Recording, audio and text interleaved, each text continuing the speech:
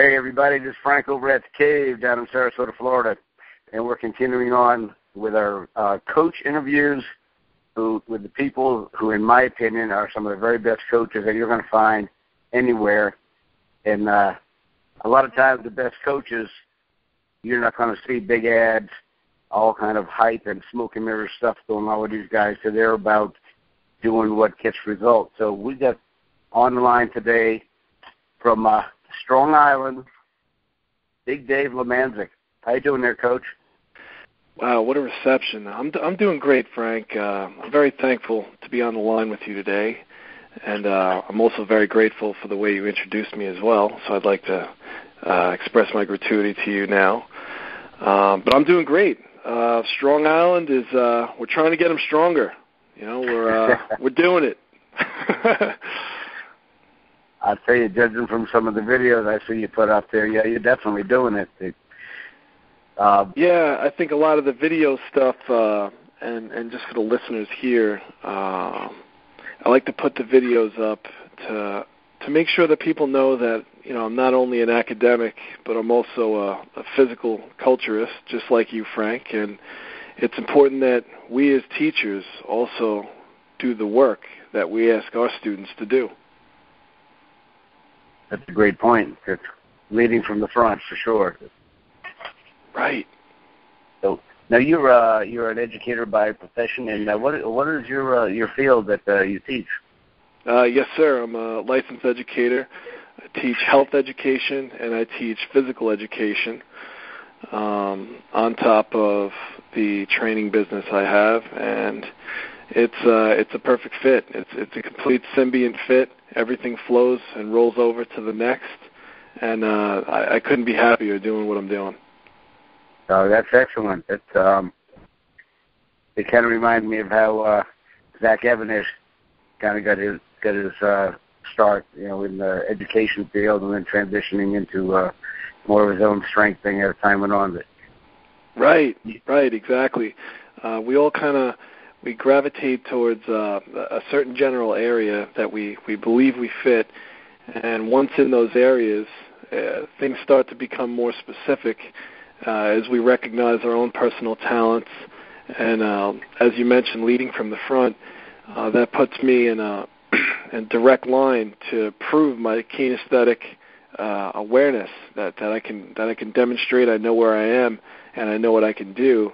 And that way my students, in turn, also know what to do. But, you know, that's, living it out day by day, it's such a rarity in our culture because, well, I won't even go there. Would that take us 2 hours to discuss that? But, I watch some of your workouts, and you do some amazing things with the kegs. You also lift some humongous stones there, brother. You got some big natural stones in your garage that you work out with. Yeah, thanks for watching, Frank. I have them all over my property. I have a stone quarry that's near me, and that's great. So what I do is I go down to the quarry, and I would say I go 2 or 3 times a year, and I pick up the boulders on the hill and basically test them out on site, then put them in the back seat of my car, drive them home, take them out, and I just scatter them around. And I have 17 natural stones, and I do a lot of work with those. I also have concrete stones that I've poured, sanded, polished, and they're pretty nice too, but they just don't have the same feel. But anyhow, the stones, I love them. The kegs, love those too. Going into the kegs, and if you don't mind, I go into this. Would that be all right? No, please. People need to know more about what you're doing up there. Okay, thank you. The stones are set. I can't take a 411-pound granite stone and ask him to shed 30 pounds. He's what he is. And when we talk about the kegs, let's say the common half keg is 30 pounds empty, and once one knows how to open it up safely, then what you have is you have a cylinder that you can use in any way you want in terms of resistance. If you fill it up with water, you're looking at about 159 pounds. And if you're going sand, you're looking at about 230 to 235 pounds. So with those type of weight, weighted resistance and a shifting resistance is what it would be. As you know from doing the work, you can be really creative in your approach. Now, my approach with the kegs has traditionally been basic exercises, things that can be done with stones or barbells or any other resistance, but we'll stick with a basic deadlift or a squat or an overhead press or a standing forward shove, which I call the power press, or a lunge that I'll only do with a keg that's empty because the shifting resistance really tends to be more of a risk than benefit for what I like to teach the guys. Bear hug carries are excellent, and there are a host of other exercises as well, like cheat curls are one of the most underrated exercises with a water keg, just because it goes everywhere, and it's a real challenge. And again, all you need is an empty keg, which is a cylinder. You open it up safely, and then if you have a hose or if you don't have a hose and you like to put some water in there, go ahead and put some water in there. And the best way that I've found for people on the outside that aren't on the island, that can't work with me directly, to make progress with a keg is to add 1 pint of water at a time. Pint of water is 1 pound. And if you go through a workout, let's say you pick 4 or 5 exercises, you do it with the keg, you do them till muscular failure, then the next time you come back, you want to do it again, you add a pint. 1 pound does not seem like that much at all.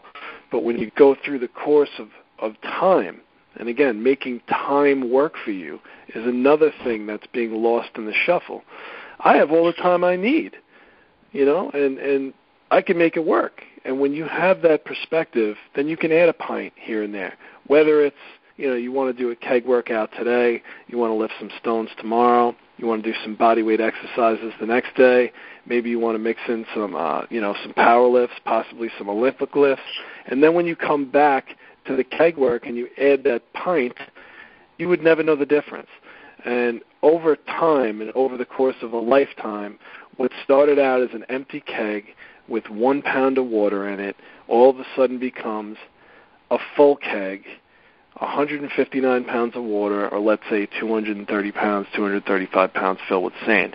And when you can see a person pick up a keg, cheat curl it, and then power press it out in front of them, and then put it back down under control, and that's a full 159-pound half keg, that's a person who, from top to bottom, has built physicality without weakness. And it might not show up in a powerlifting competition or a strongman competition or even on the bodybuilding stage, but it's something that the person can feel, and he knows he has strength in his hands and on 2 feet. And that's been some of the things that I've been trying to instill with the physical aspect of using the kegs with progressive overload, using the pints. In the keg conditioning program I developed, I advocated going gallon by gallon because I would assume, and I may have been wrong to do this, that most people would like to reach the top or to reach the apex of the program quicker. Like most people would want to have 15 workouts to go from empty to full as opposed to, let's say, 120 workouts. So it just depends on what somebody wants to do, how quick they want to get there, how much they're willing to give up to get some. There's always a trade-off, and balance is a big part of that. So that's what I've been doing with the kegs. And with the stones, I think the best thing that I do with them is lift and carry.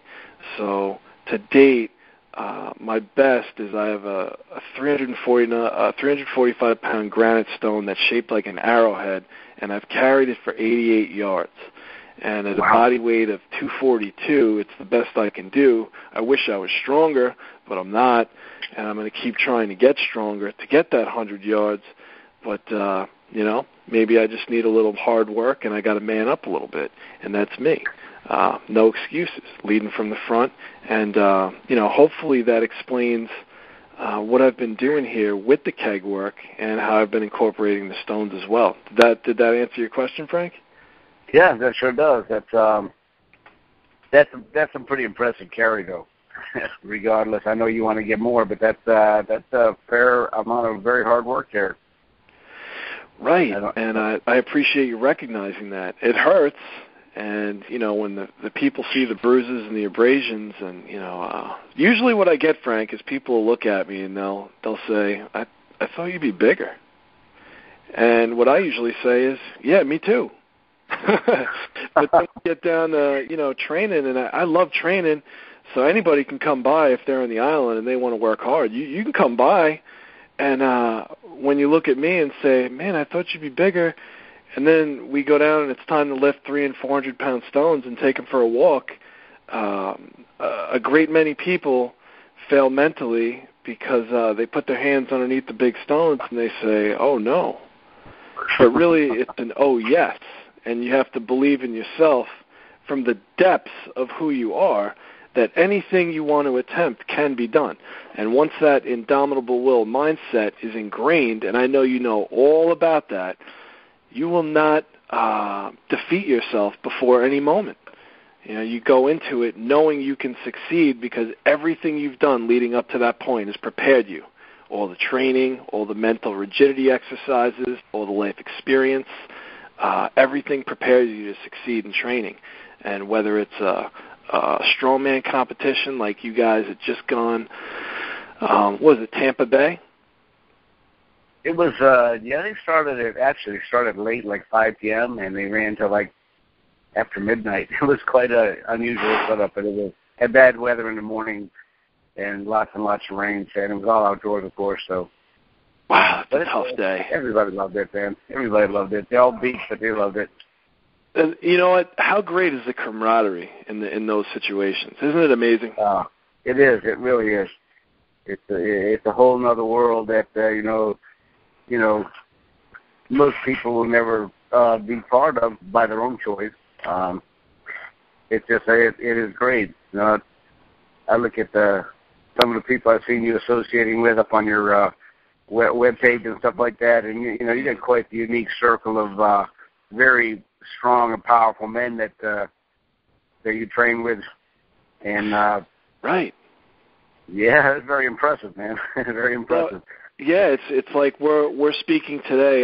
The way I think of it, Frank, is even though we're thousands of miles apart, the universe is always going to bring like-minded people together, and it doesn't matter what, like I said, what time or space separates anybody, because we all magnetically pull together. So, whether it's the guys that come over here, my friends, or whether it's us talking on the phone, we're all in unison together. So the good people find each other and share with each other, and that's the important thing, because if we can share our experiences and the positive information that we have, then the whole gets that much greater. And, in terms of teaching anything in general and learning, that's kind of what's helped me become a really good learner and a halfway decent teacher. Yeah, I like your humble attitude there, Dave. Putting the emphasis on the learning, and I think I'm trying to remember if it was. I'd like to say who said the quote, but I can't remember. I think it was the old cowboy philosopher Will Rogers. Nice. What you learn after you know it all is what counts, and right. And stay in the learning curve, which you obviously do, and sharing your knowledge like you're doing today, and it does most definitely make everybody stronger or better out of the whole deal. And God knows our country needs stronger people, that's for sure. Right. Yeah. And it's in the learning that we can make progress. I forget what student asked me this, but this is years ago. He says, Mr. Lemanczyk. I said, yeah. He says, you know a lot. How do you know everything? And I just looked at him and I said, well, I think you need to take a step back a little bit and understand that I know a little bit, very little bit. I've done some things because I've had time and I've made time. But in terms of knowing everything, I don't know what you could possibly be talking about. And I was so confused because I could never understand how anybody would possibly think that somebody would have so much information that it would outweigh everything else or even outweigh other people. Because the way I see it, everybody has knowledge. Whether it's something that we find interest in or not, it's immaterial because everybody has the knowledge. Everybody has the ability to learn. And when you have the ability to learn and you know how to learn, then the things you have interest in, you can be much more receptive to those things. Like we love training, so we know how we learn. We are kinesthetic learners. We also watch and learn. We also listen and learn. So you combine the visual, auditory, and kinesthetic learning styles, bring them all together at once, combine them with effort and indomitable will. Now we're creating that symbiotic circle, so now everyone can follow that lead and then take off and make their own mark. So that's basically where it goes. The learning does not stop for those people who understand what improvement's all about. And when it does, I think it's pretty sad because sometimes people go a little bit astray with selfishness and negativity. And that happens because that's life, and, some people choose that path. But the positive people who do the work, who know how to learn, who keep spreading the information, they're the ones that essentially make the iron game what it should be. Very good point. Very good point. Thank you. That's quite a unified, systematic approach you have there. You really have, split the fine hairs on that. That's well said. Thank you, Frank. I would be performing a great disservice if I didn't make it very clear how thankful I am for everyone who's working hard and honest. I mean, you, for example, are doing such tremendous work down there, and I've been following you for a number of years now to know that you're consistent and the approach is consistent and the people that are involved with you are doing well and they're making positive changes and they're consistent. So not only are you doing the work, but those who are studying with you are also learning and doing the work. And although I don't have access to who they're teaching, I know in my heart that the symbiotic circle is continuous. It's not stopping. And all the other guys who I consider high-integrity guys that are in the iron game, those guys as well are making contributions that I am extremely grateful for, and I'm thankful to have the opportunity to learn from. Again, with the Internet, we have an amazing thing that we can all be connected, whereas if we did not have it, we might not know of each other. So for that, I'm also thankful. So, from top to bottom, Frank, I'm just very thankful to be a part, play a part, and, just acknowledge the fact that we're in a game that's much bigger than ourselves, and the fact that we're helping ourselves and other people, it just puts us in a really positive position. Yeah, great focus. Great vision there. Thank you. The people that train with you, David, now, do you mainly training athletes, or do you train any of the general public, or do you just pretty much stick to small group or one-on-one training with your people? How do you normally go about what you do? Yeah, it's a great question. Since 1997, I started individual training, and I did that through college. I mainly worked with athletes who were looking to enhance their on-field, on-court performance. I played college basketball and a short stint in professional basketball. Wasn't good enough to play longer, wasn't good enough to get more money, but I was good enough to get there. So make your argument on that, make your opinion on that. It was what it was. But the athletes tend to find me, and I don't market myself to be someone that trains athletes. It's just kind of that's like how we found each other. The athletes find me. It's just that's how it is. We find each other. I have done group work, and the group work I've done has been successful. However, and sorry, Long Island, but most of the people here aren't willing to work as hard as I want them to work. And what I demand out of my students is an imperative amount of focus, which means when we're working, we're working. We're not worried about any external stimulus. No, there's no mirror in my gym. No, there's no TV. When you walk in, you turn your cell phone off. There's legitimate rules for a reason, because I want the focus to be on improvement. So when I've been in the group setting, and I did it for 2.5 years, what I saw, Frank, with at least my work, was there was a little bit of a lack of focus, and I am not willing to instruct those who aren't willing to give me their full attention. So it might be kind of an extreme viewpoint, but in terms of getting results, it absolutely works. So the group work for 2.5 years, I would say it was definitely successful, but I'm looking for maximum focus. So I've actually gone back to private training, individuals, sometimes pairs, and most of those guys do happen to be athletes. When they are done playing sports, they still come back. So it's kind of like once an athlete, always an athlete. There have been people who have not been athletic competitors that I have worked with, and we've done great things too. So to really flip it around now, the stuff I do with the kegs and the stones, very few, if not none, of my athletes will train in that way. So that's kind of got to make you think like, then what are you really doing up there?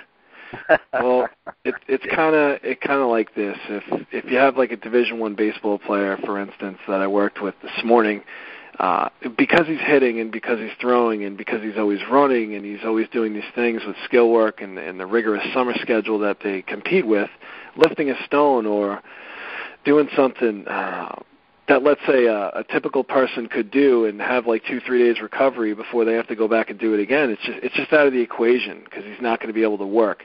So how I train athletes is more through a dynamic fashion, where I'll give you an example of a workout. We'll start with 10 minutes of jumping jacks. The average person, when I start them, can't even get through 3 minutes without stopping. So we'll go 10 minutes without stopping. Then we'll usually do about 300 yards of progressive resistance, diagonal traveling lunges. And then we'll, usually it's a sip of water after that. Then we'll go right into the fun. Now the fun, the real good stuff, what we've been doing lately is I have a tire that's about 170 pounds, and I drilled an eye bolt in it with a chain, and I can attach an army harness to it. Now it's a harness. I give a kid, let's say, a 75-pound sandbag to bear hug, and he has to pull the tire. And the distance course could be anywhere from a quarter mile up to a mile. It just depends on who the kid is, how tough he is. And I ask him the question, how hard do you want to work today? And generally the guys will be like, ready to go. So what I'll do is I'll say, okay, throw some bottles of water in the tire, and I read the guy or the girl, and we do what we can do until it's done. And when it's done, we might get into some keg push-ups, and that's about it. That's the work. I like to combine a couple different things at the same time, like the carry and the drag, and it just ends up being something that where I've had guys that have come in with, like, let's say, knee problem, shoulder problem, tweak this, tweak that, but they can do this work and feel fine. And they all say, after they're done, yes. And I'm like, you that happy? And they say, yeah. And I say, why? They said, because I accomplished something today. And if somebody feels so accomplished, and you've seen this with all the guys you work with, if they feel accomplished, I mean, what more can you give to somebody? Because you've given them confidence in their own ability that they can persevere and push through something that if they saw it on paper, they might just be like, rip it up. Like, I don't know, man. I just don't know. But then they finish, and, that's the culmination of all the teaching, because now they've done something that's just so much beyond what they originally thought they can do, and they've proven it to themselves. And that means a lot. And that's kind of what I focus on here. I combine things, and I make it fun. That's sarcastic. But we focus on things like pain tolerance, indomitable will, reading the body. And if you were watching me train somebody, it would be like me speaking with you now. It'd be a very relaxed approach, just using the verbal cues that are only necessary to improve performance or clarify a point that needs to be made to make sure that the risk-to-benefit ratio in exercise is always at the benefit end. Anytime anything gets a little towards the risk end, I'll just say out. And, everybody knows what that means. And there's certainly been times, Frank, where I've had to carry a tire back a half mile from the gym myself while the guy's watching me. And that's when I ask him while I'm carrying, like, please, look at what I'm doing. Watch, please, use the cues. Tell me if I can improve. And I let them be the teacher, and then I can do the work, too, in front of them and, prove my stability as a coach, as somebody who can also do the work and be someone that can be taught. So there's a lot of special things that go on with the teaching and training process up here. And I'm just thankful to be a part, really. I'm just really grateful. That's excellent. It's, I like the simplicity that you incorporate, which is usually where the most effective stuff lies anyway. But the intensity and the duration of what you're doing there, that's quite an approach with the 10 minutes of jumping jacks to start off with. That's great. Yeah, that's a separator. I'll tell you a good story. My brother, when he got done playing minor league baseball, he got some crazy injuries, and it ended for him earlier than it should have. But he was going back to school for a master's degree, and during that time, he had to do some kind of volunteer work for the college athletic team. So he called me up. Dave, I got to do a warm up for Division I baseball team. I got 10 minutes. What do you got? You got a bunch of exercises for me? I said, yeah, I got the best thing for you. He said, what? I go, put them all in a line, or better yet, put them all in a circle so they can face each other. You got a watch on you? He said, sure do. I said, good. Jumping jacks, 10 minutes, go. And, yeah, he did what you did. He stopped laughing. He's like, nah, really, give me the warm-up. Where the dynamic stretches, where's everything? I'm like, no, that's it. I'm like, because they're going to prove to you that they're going to, if they're athletes, okay, then what they already have is the fascia, the muscle in the bottom of the foot, has been built up because they've established the cardiovascular fitness base, both with long and short distances. So the bottom of the feet's not going to be an issue. Also, their cardiopulmonary health, their heart and lungs, are so used to the short and long distances, and they're also used to the anaerobic and aerobic capacities through training, that 10 minutes is nothing for them. So this shouldn't be a big deal at all. I'll tell you what, he actually went ahead and did it, and I knew he did it because when I called him up, I think he said he was doing it at 9 a.m. I called him at noon that day because he was working a camp after. And he was at lunch, and he was actually working a camp with my father, a local baseball camp. And, I said, hey, how'd it go? And he goes, you wouldn't believe it. And I'm like, what? He goes, no one could make it past 2 minutes without stopping. Wow. And I was like, right. And that proves to you how effective it is. And I told them to give the guys the cue that if they can't do jumping jacks, just jog in place. And when you feel like you can do jumping jacks, do jumping jacks again. And, that was the cue he gave him. But, yeah, sure enough, 2 minutes, he's looking at everybody.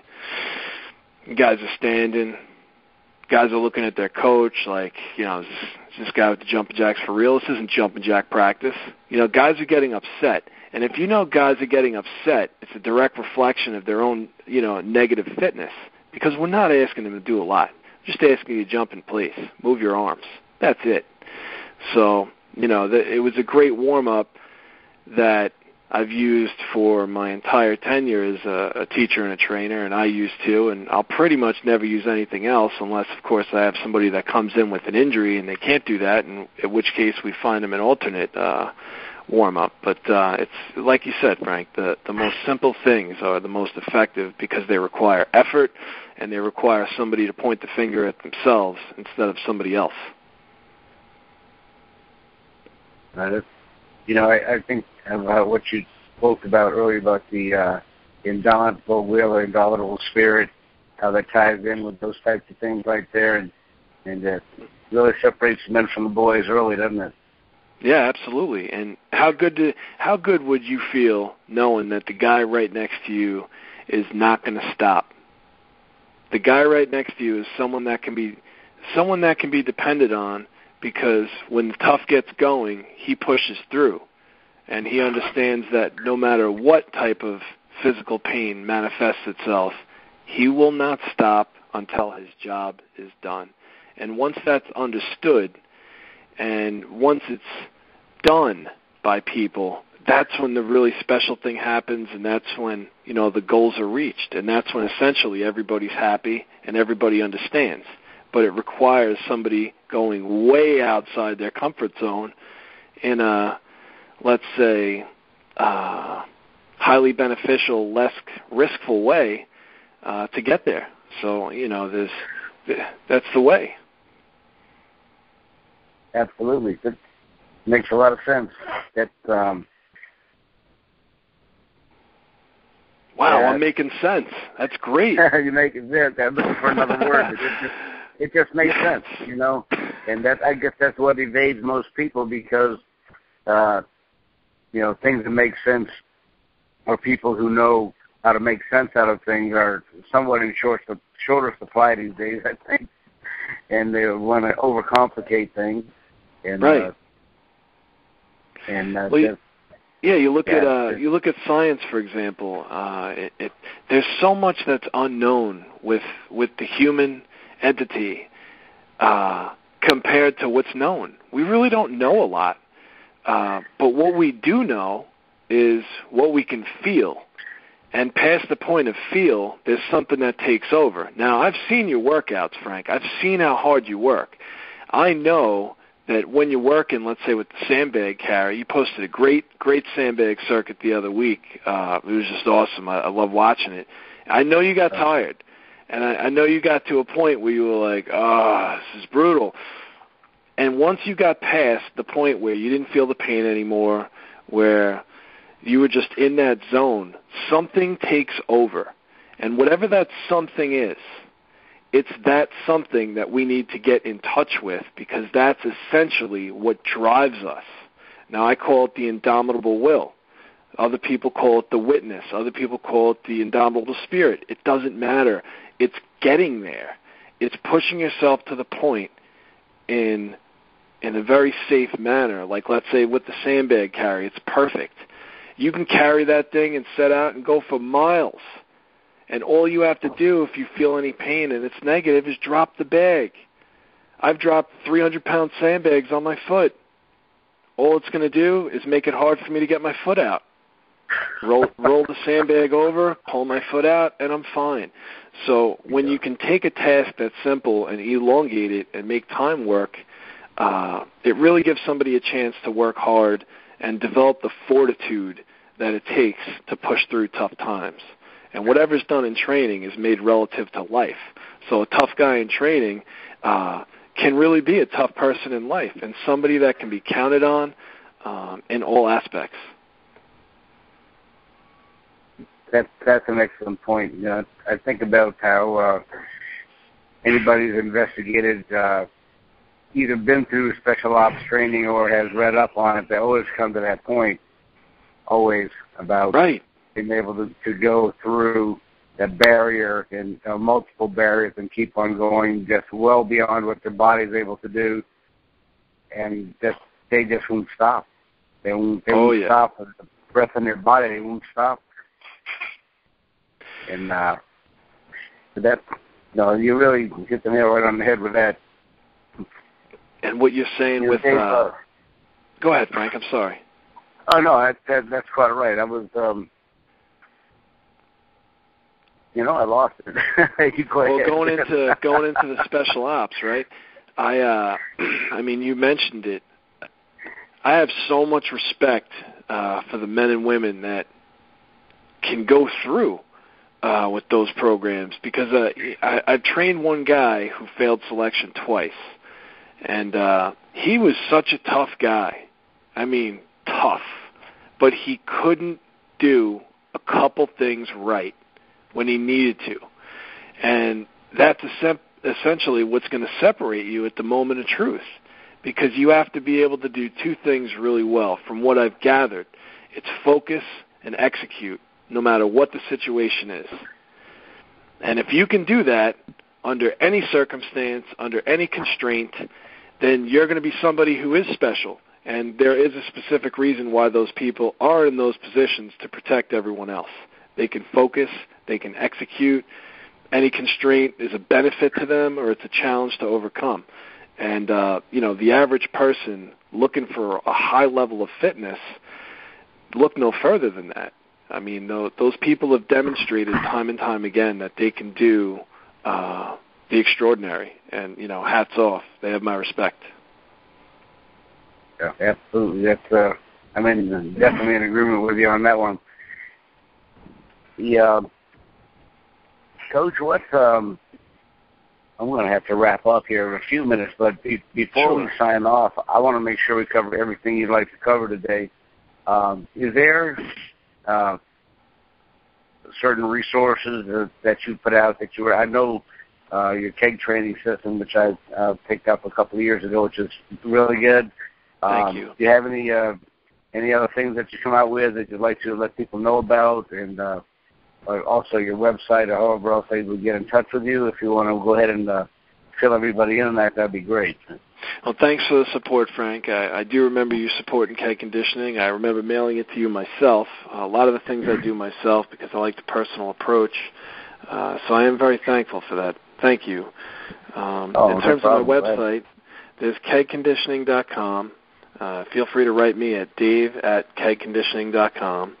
I also have basketballstrength.com. That's geared towards athleticism. I've been told that it's actually the perfect training program for fighters, and I've had a lot of senseis, sifus, and fight instructors purchase the program, much more so than basketball players, go figure. So that's where that is. On YouTube, I have a channel that I'm just starting now that's going to be all tutorials. So it'll be 15, 20-minute video tutorials of me going through work and just explaining how I teach the work. And that is on YouTube/Universal Elemental. And what that is that'll be like a virtual media library for some of the things we do up here in Long Island. And, I know they call it Strong Island, but, there's strong people everywhere. And from what I've seen up here, and again, sorry, Long Island, I feel like it's more of a superficial show. I found stronger people outside of this place because a lot of people seem to be too excited about the look instead of what you can do. And I'm a do guy. If you can do and you want to do and you want to learn and you want to help me help you, we're in. And I find that in places of less superficiality, we have that.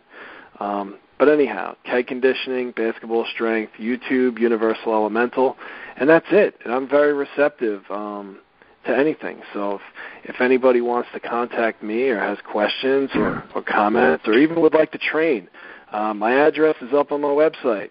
Give me a call. Come by, and let's do it together. It'll be a great time. That's fantastic there. I tell you, Coach, it's been tremendous having you on the line, and I'm really glad that people out there are getting to know more about you and what you do, what your approach is, your strategy, and the kind of results you're getting for people, and the simple fact that you two lead from the front. You get a truly dedicated, focused approach to it. And I know you do the work. I know you get the results personally as well. And I just want to thank you once again for being on the interview today, and wish you the best of continued success up there. Frank, I'm very grateful to be in the position and have the opportunity to help. And honestly, if there's anything I can do to help you, you don't have to ask. You can just pick up the phone and dial the line, and I'm here to help. And really, it's my pleasure. So thank you for helping me to be a part of a much bigger thing. Okay, well, appreciate that, Coach. And we'll sign off for now. And once the recording stops, I'll just talk to you for a minute, and then we'll go from there, okay? That'd be my pleasure, Frank. Okay. Everybody, this is Coach Dave Lemanczyk. You heard all his contact info. Definitely get on his website and now his new YouTube channel and learn from this man. Okay, out for now from the cave. See you later, Coach. Thank you again. You got it, Frank.